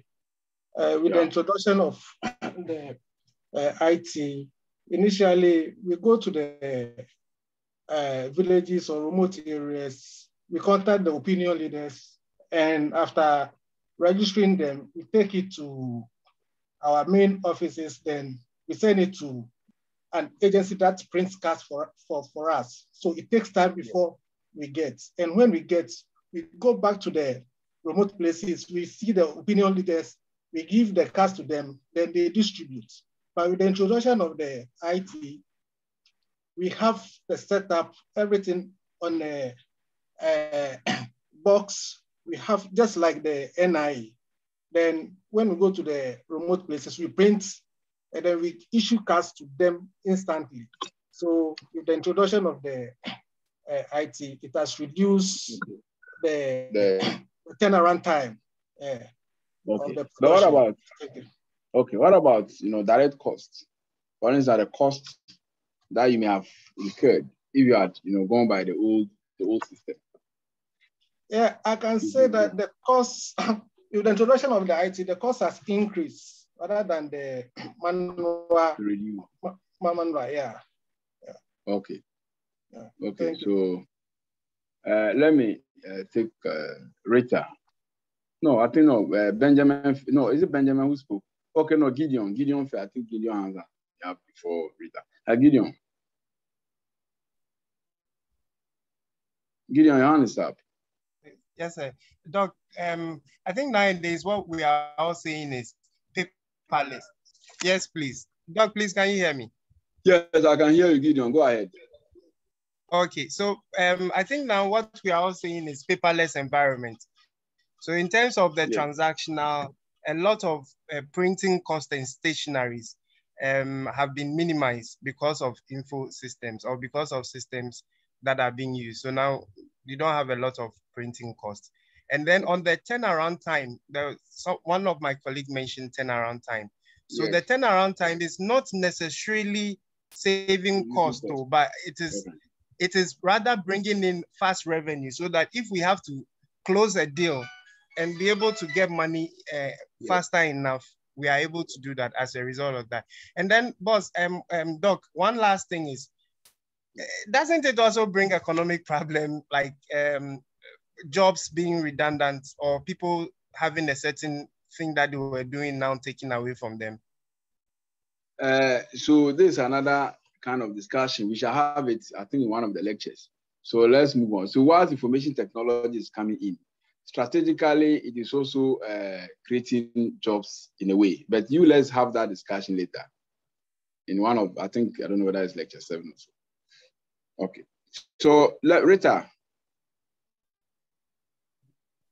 Yes, Doc, so just wanted to add that for some applications, they actually help you to monitor your own productivity at work.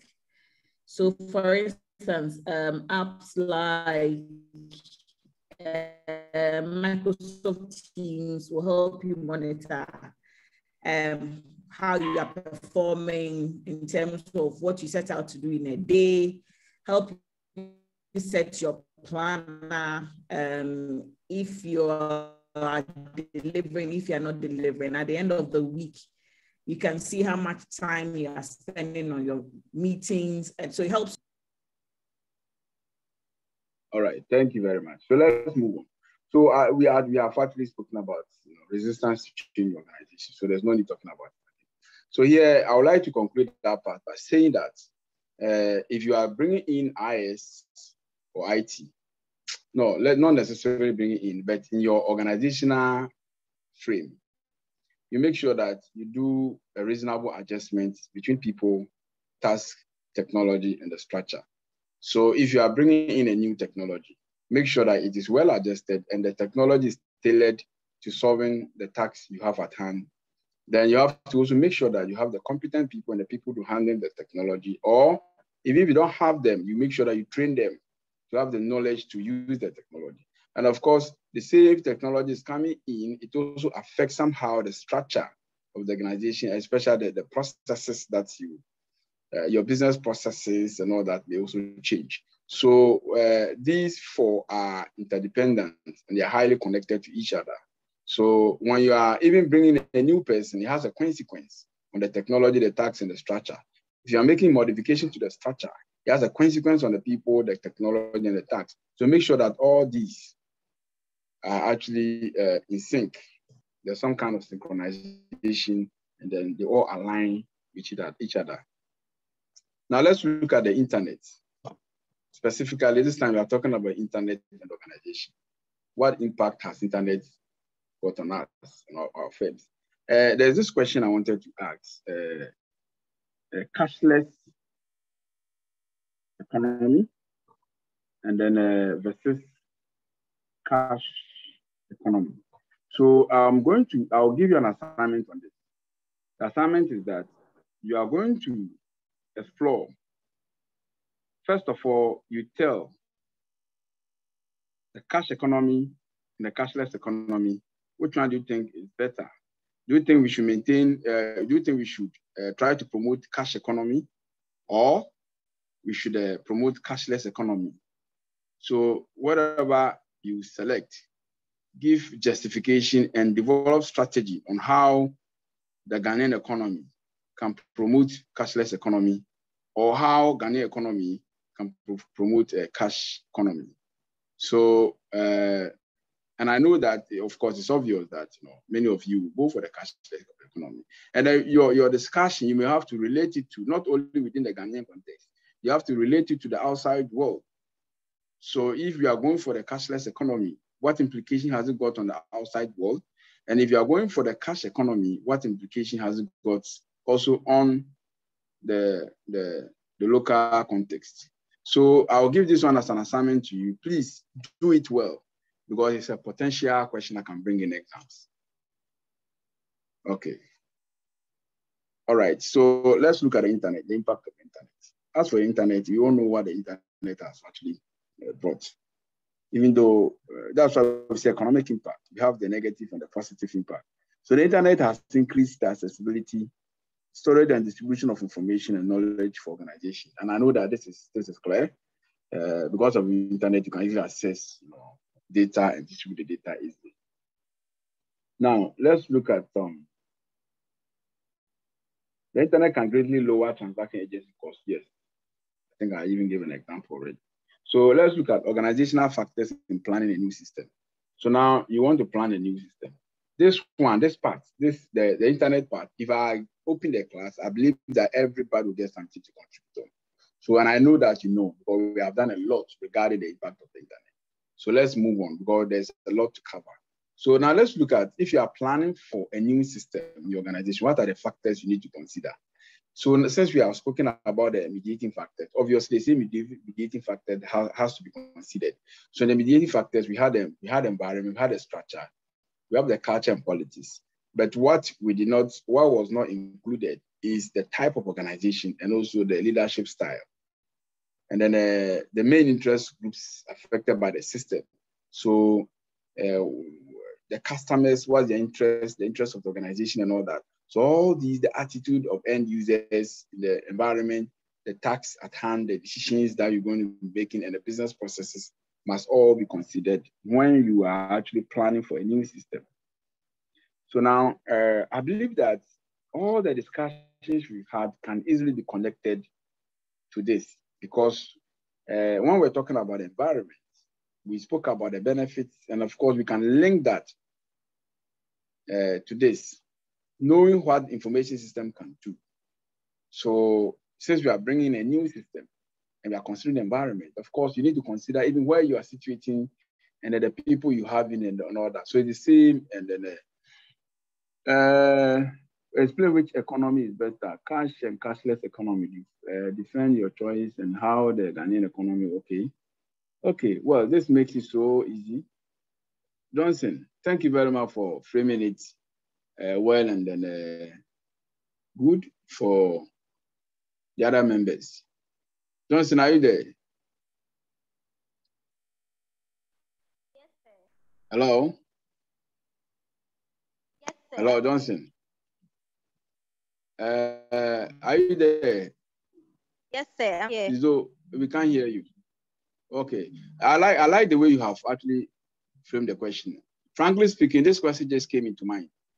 So now I'll adapt part of your text and then send it back to you as a question. Thank you. And like I said, this is MBA, Master's Degree Program. So we don't normally ask questions on what is. No. So sometimes this kind of practical questions. And in my exams, if you try to give practical examples, in fact, you get all my marks. I like it when you give a practical examples too. I don't like it when you just do true or poor, because my questions are mostly practical. Just be practical as possible. Now, let's look at what time are we supposed to end this class? Is it 12:30, right? Class rep, is it 12:30? 12:25, sir. 12:25. Okay, 12:20. Okay, so we have, now let me quickly look at, we are still talking about strategy. So using information system to achieve a competitive advantage. So we are all here, A, company B, company C. So you realize that within this environment, some companies are doing better than the other. Some of them are even leaders within that space. If you look at the telcos, for instance, you realize that some telcos are actually struggling. I think, is it Globalcom or Glo is a bit struggling to stay in. So why is it that some of them are doing so well? MTN. So there's a strategy which Porter developed, and we can use that one to actually explore and then look at how information system can also help, in terms of some businesses being strategic, competitive, highly competitive within any business ecosystem. So Porter actually came out with 5 forces: the traditional competitor, the new market entrants, substitute products and services, customers and suppliers. So we can put it this way. So you see, this is the environment. This is our firm. This is a competitor firm. New markets are coming in. Customers, there's an element of substitute of products. How do we stay strong so that people will not substitute our products? Then we reduce what we call switching cost. We increase switching costs. Then we have customers. How do we get best of people to subscribe to our services? And then suppliers. How do we get best suppliers to our firm? So all these are quite strategic in terms of staying competitively. So if you overlook any of this, then it will be very difficult for you to survive. And this is the Porter's competitive force model. So break down into this. Now, if you remember, new entrant. So the new entrant is bringing in threats. It's possible he has already scanned through the environment, and the new entrant realized that the company A and company B are actually using certain technology that is not state of the art. So because of that, you have decided, a new company has decided to come in and compete because he thinks that he has the best technology and the best human resources to come in. Because before a new company will come into the environment, they need to scan, do some feasibility studies, study the existing companies already there before they come in. They don't just come in anyhow. They may be bringing in some disruptive technology. Maybe they are bringing the disruptive technology to come and sweep out or sweep off these existing technologies that the company A and company B are using. So you see, the new entrants. So time and cost of entry, specialist knowledge, economies of scale, probably reducing the cost and also producing a lot. Cost advantage, technology protection, and then barriers to entry. So this new person has taken all this into consideration. He's coming into the market. If you remember, when Glue was coming in, I think 2012, 2012, when Glue was coming. I remember vividly because I got a job at Glue at the time. It was the same time that I got admission to go out to study for my master's. So I decided to let go of the job and then I left. Glow, there was a lot of noise about Glow coming in with fiber optics. By then, the new companies were not using fiber optics. It's a new technology, very fast. So Glow, everywhere, Glow is coming with fiber optics and all that, So it was later, these MTN and others also decided to move into fiber optics and all that. But when they came, all the strategies and the reasons they came in, well, I wouldn't say that they did not succeed, but somehow I think that they are struggling to be very competitive within the space. So there are other things. So you, the company already existing, you must try as much as possible to innovate your processes in order to stay in well. The new entrant is coming, anticipate that the new entrant is coming with full force. And there's a lot of things, especially technology, which is a priority in terms of innovations. And that you must also find a way to explore and see the potential technologies in order to stay stronger within. Then we look at the buyer, you and I, the customer. The customer here is also an issue. Let's say that the telcos are all struggling for 10 million people. And then you may have about 6 different telcos. All of them are struggling for these numbers, these 10 million people. So if you don't do something right, people will switch. And there's something called switching cost. So switching cost, maybe somebody may want to explain to us switching cost. But before that, let me talk about these features. So the number of customers, the size of different between the competitors, price sensitivity and all that. So people are very much sensitive about the price. I'm going for a product that I think that the price is cheaper. Some of us, we like cheap things. We don't even look at the quality. And a lot of people do trade-offs. They look at the price and also the quality and all that. So if you don't actually do things that will meet and make the customer happy, there's likelihood that the customer will switch. And then, so let me call somebody hands us up and then ask that if someone can explain switching costs. What is switching cost? Okay. All right.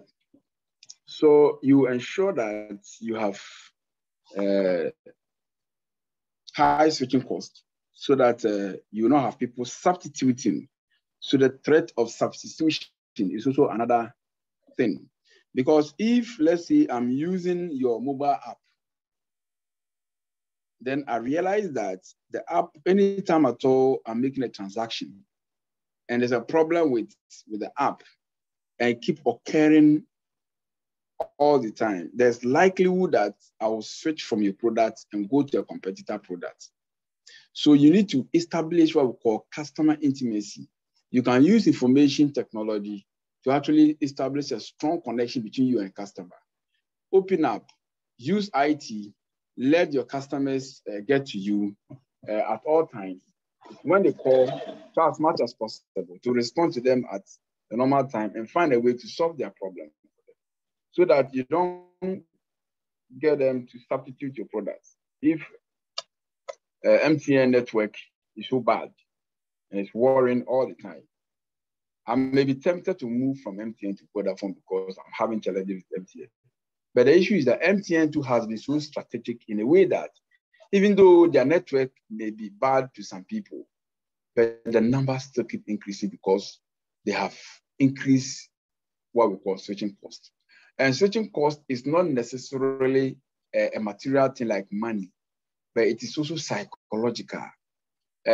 Nelson is saying that switching cost is the extra cost incurred when moving from one product to another. Yes, so not necessarily cost us in money, but there are other things. It can be psychological, as I said. Because you realize that some of us, at some point, we even gave MTN a name called More Troubles Network. So sometimes we're having problems with the network and all that. But they still boast of the what we call the largest customers subscribing to their services.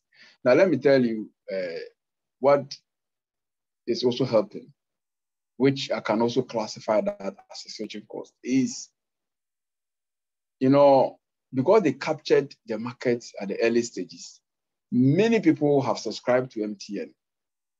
So now, if you want to even shift from MTN to another network, psychologically, you ask yourself, are all my friends are using MTN?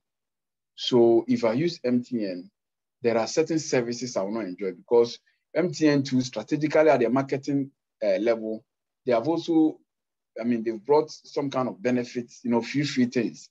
And you can only enjoy that free things when you call MTN to MTN. So you begin to think yes, it can be tangible and intangible. You can begin to think of the benefits you enjoy or you're enjoying at the MTN. Now that you want to move to Vodafone, you're not sure if Vodafone has those benefits. So these kind of things it's a switching cost. So it's so difficult for you to make a decision because of that.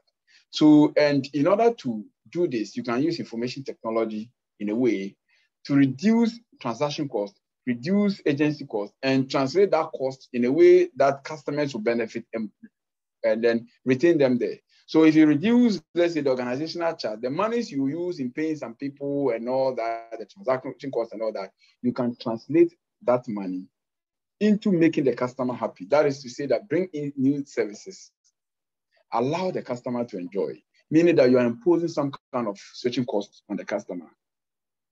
So it can also be time-based, very good. William is saying that it can also be time-based or effort-based. So in a way that you can keep the customer. So it's very important. Customers must always be happy, and then don't treat the customer bad. Otherwise, they will substitute. And of course, the supplier power. So maybe there is certain things that you need, and then within the space you have only one supplier. So the supplier also has some power because he's the only person supplying. He can decide to increase the price at any time, and then that may also affect your products, especially maybe if you want to go with this economies of scale. So it is always prudent that you also identify different sources of suppliers, and then you do a trade-off in terms of quality and also price reduction. The uniqueness of the service, which is the quality, and then your ability to substitute, and also cost of changing. So if the supplier is actually raising the cost and the quality is poor, you should have the ability to change the supplier. And then some supplier can also detect the pace in a way that can affect also your activity. So you might also establish a strong connection and let the supplier knows what you want. So these strategies are a way to help you stay in. And information technology is a way that can promote some of these things. So customer loyalty, security, and confidentiality of transaction is very important. Very good. So now I've given this explanation. So the floor is open. You may also want to contribute any part of what I have already said. And I've seen some of you already making your contributions on the chat box, and that's so good. William, take the floor, and then you can also talk. Switching costs based on effort can be seen in this way. For example, over money. I want to go and do more money withdrawal. I know MTN has a lot of points than Vodafone. Definitely, I will go for MTN, although their cost is far more higher than Vodafone. Because I will have to struggle more to get a Vodafone checkpoint than to get an MTN checkpoint. Okay. So based on the effort I have to do to get to a checkpoint, yes, I would say that okay, based on that, I want to switch to MTN instead of Vodafone. Yeah, so that's a valid point to have raised. Yeah, that's a valid point. So Nelson. Doug, please, can you hear me? I can hear you, Nelson. Go ahead. Yes, please. That's the switching cost aspect. I want to pick it from the perspective of socio-cultural factors. Maybe let's assume your village or the area you come from, and maybe you live in a city, you have some relative who live in a village. When you get there, maybe assume you are using MTN, and it's only MTN that works there. Yes. So in order to change to any other network, you find it very difficult. So that level of loyalty and that kind of switching cost that you incur.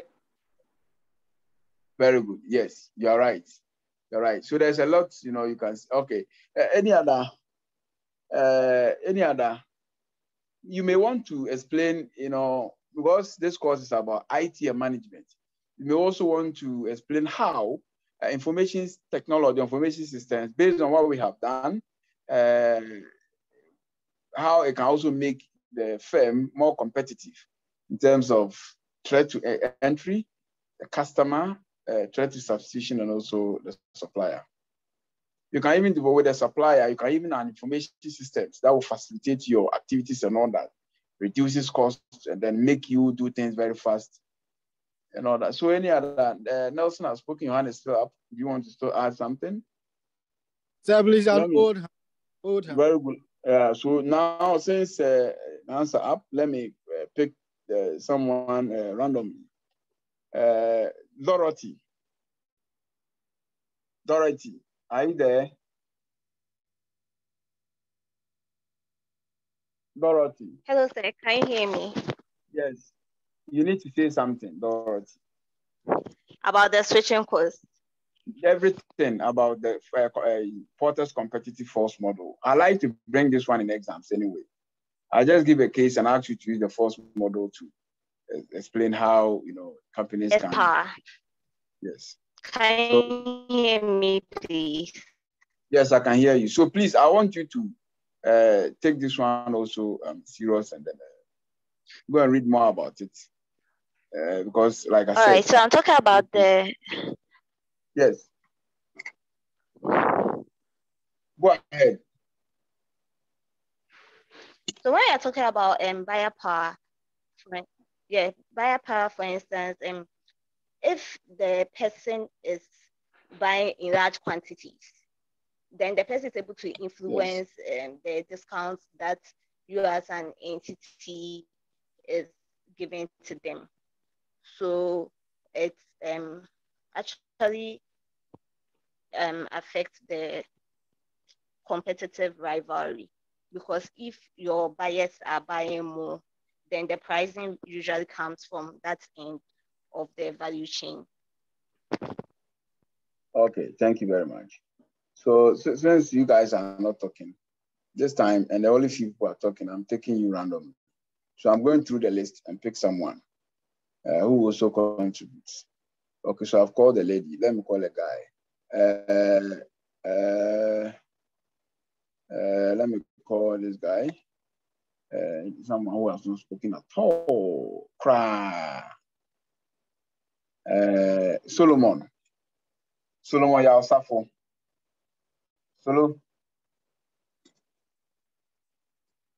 Solo, unmute yourself, Solomon. Okay, Solomon is not in class. So I'm going to give Solomon 0 here in terms of class attendance. If I mention your name and you don't speak, it means you are not in class. You only on the system and then you went to sleep. Hello, sir. Solomon is so eventually Solomon has emerged. That is not Solomon, that's Samuel. Samuel. Yes, please. Okay. So please, can you also look at what's the name? In terms of the user experience, let's say for mobile apps. So Yes. I don't want to mention any company's name, but let's say you have company A, company B, and the user experience for company A is so bad, so you decide to just switch to company B, which has a better user experience, and like, you know, it's more easy and friendly to use as compared to the other one. Yes, you're right. You're right. But yeah, you're right. User experience is very important, especially in IT space. Maybe, you know, some of the apps is so complicated to use. You have to go through a whole lot to traverse from one page to another page before you can be able to use the services. And if a system or something is quite easy to use, why not? I'll switch to that place. And then, yes, it's also a factor. Let me take Ekuya Jama. Yeah, hello, Doc. Yes. Yeah, please, you mentioned my name first. I didn't really have anything to say. That's why I was quiet. But I think I want to chip in with my experience.